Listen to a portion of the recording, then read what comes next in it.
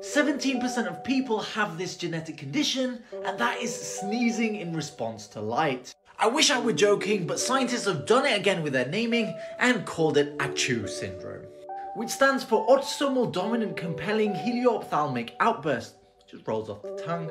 Now, scientists aren't exactly sure how this works, but they believe that when you see bright lights, your ophthalmic nerve then carries the signals from the retina up into your visual cortex, and that sensitizes the somatosensory area of the brain, making your nose feel a little bit more spicy. Now, this generally doesn't have any lasting harmful effects on your health, but if it makes you avoid sunlight, then you might become low in things like vitamin D that you get from going outside.